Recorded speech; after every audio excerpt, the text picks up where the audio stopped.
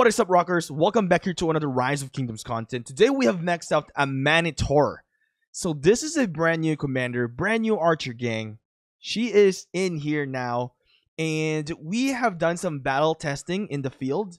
So you guys can definitely see here in the report, and oh, here we go. Verification reward, trying to prevent us from showing this to you guys. 4?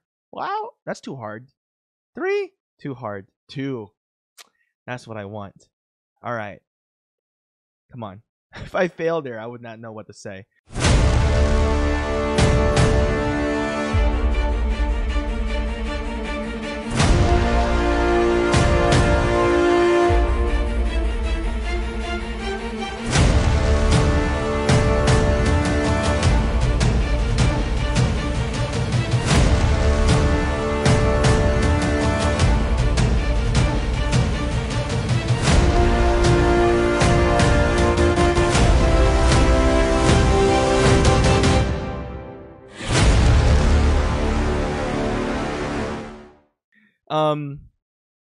So today we did some battle testing. I don't know if you guys have seen the stream. So we did some Artemisa Amanitore. As you can see, we definitely won the field going against infantry, and you can see the troop buff as well in here. Another battles in here as well. YSG Amanitore did amazing job as well. All right. Ramses Amanitore once again did a great job. Did not do a great job. It failed. All right, so that's quite interesting. My name is Shinchi42. I am in 1412. We've been doing Rise of Kingdoms videos for over 3 years now. And Rise of Kingdoms also having this anniversary. So I want you guys to tell me the story of your game. So if you guys don't know, go into the bulletin board in here, go to ROK. And as you can see, they have this, how did you start your ROK journey? And you can actually win some rewards in here. Fill this form out. I'm going to start filling my form out as well. Not because I'm going to get... Oh, wait, what? Rise of Kingdoms anniversary gift box. That's something unique. Plus 2,000 gems. Wow. 23-hour speed ups. 40, 60 minutes speed ups. Wow. So one thing that Rise of Kingdoms will probably do is they create a book. They put all the stories in there. So if you want your story to be memorialized, go in here and fill this up. And you can just, I think you can click here and drag it out, and you can, fill up the form. I'm going to fill up my form, but I'm going to tell you a little bit in here what's my story, all right? So majority of you guys probably didn't know how I first started Rise of Kingdoms. I was one of the first one to start among YouTubers.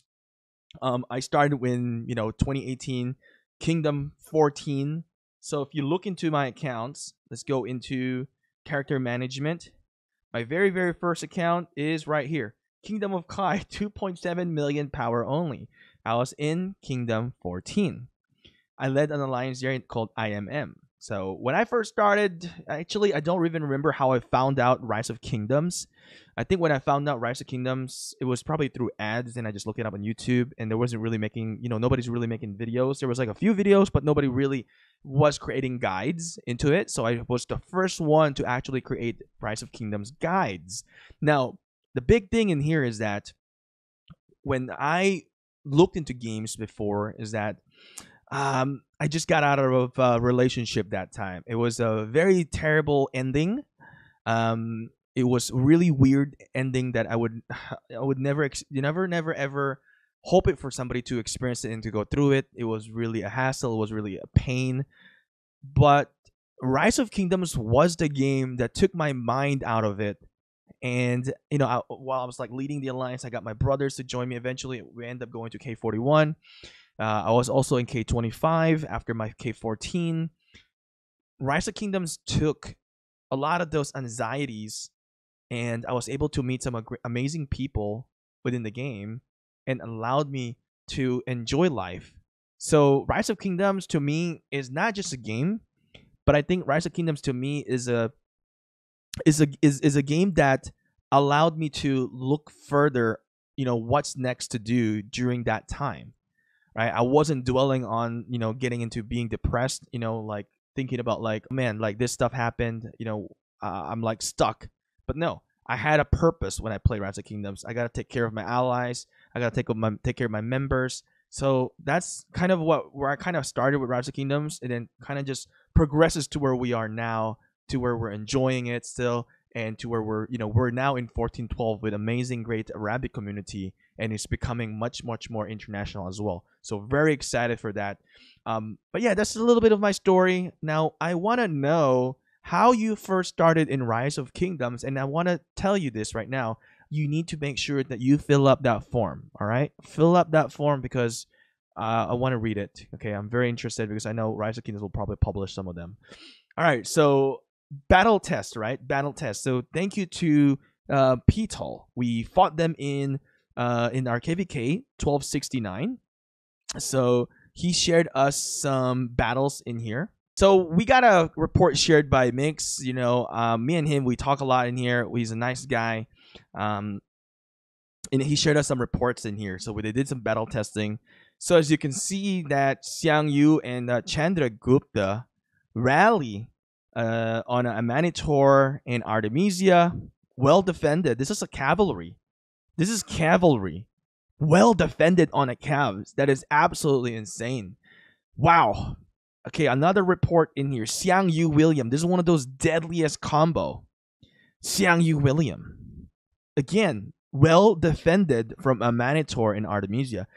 I wish I could look at the buff, but this is a 1 million to 1 million. This is a good, proper testing that they have done. That is absolutely insane.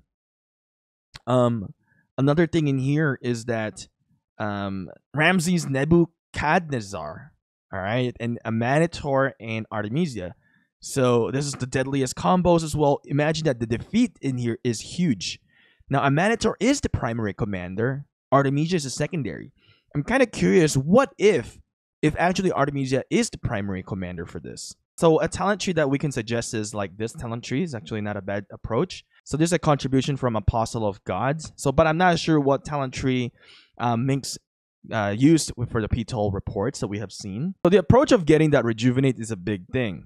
And you also get that loose formation so that you can receive less skill damage. So with that approach, you can cast so much faster with Amanitore, right? And of course with Artemisia as well. And that little hit that you take is pretty much negligible with the entire battle. I think the ability to reduce the rage by 100 per second is a very big contribution. I really wish I could see the battle logs because that allows me to understand further deeper into the reports. Definitely, taking 5% extra damage from cavalry, it seems like it wasn't really in a big effect. That garrison skill plays a big role, in my opinion. Upon taking skill damage, deals direct damage up to 3 enemies in a forward fan shaping area. If this commander is serving a garrison commander, troop also has 50% chance to deal another round of damage. So this is like big factor, and especially pairing it up with Artemisia here. So I've got my Artemisia back to 60 again. Seeing that report, I kind of wish... I can't say that because I'm still going to be using Artemisia in the open field probably. I was like, oh, maybe I should not have got her to 60 because I'm in like shortage of stars as well. But Artemisia not getting that silence anymore is a huge thing. You can cast this further, right? And with that, you're hitting yourself with the skill damage. And I've mentioned this in the previous video, is that this thing, upon taking skill damage, you're going to dish out further damages, which is absolutely insane and absolutely amazing. I love the combination. I think definitely like Amanitore, definitely a deadly setup in here. Artemisia, definitely, again, there's a great investment. You can still use Artemisia in the field, and what we can just have seen in here as well is the report that we have done. And yeah, you know what, we're in an alliance, yes. But you can still see, like, if you're fighting somebody within Alliance versus Alliance, I mean, this is the Devils. They pretty much have the same buff as us. So you can still see the difference in there. Like, right? You can still see that the value of Artemisia and Amanitore in the open field. So eventually I probably will make Amanitore as 60 and kind of test it out in that sense. But really great result. I mean, even YSG and Amanitore defeated the Guan Yu and Alexander. This is both of them are garrison commanders. These two are field commanders, but we're able to defeat them. All right, Ramses and Amanitore, except for Edward. That was a bad one. Don't do that then. Either it could be my talent tree for Edward. It's probably kind of set up for Tamiris. So that could have been an issue as well. We're not trying to cast that skill further, but not really the best approach in there.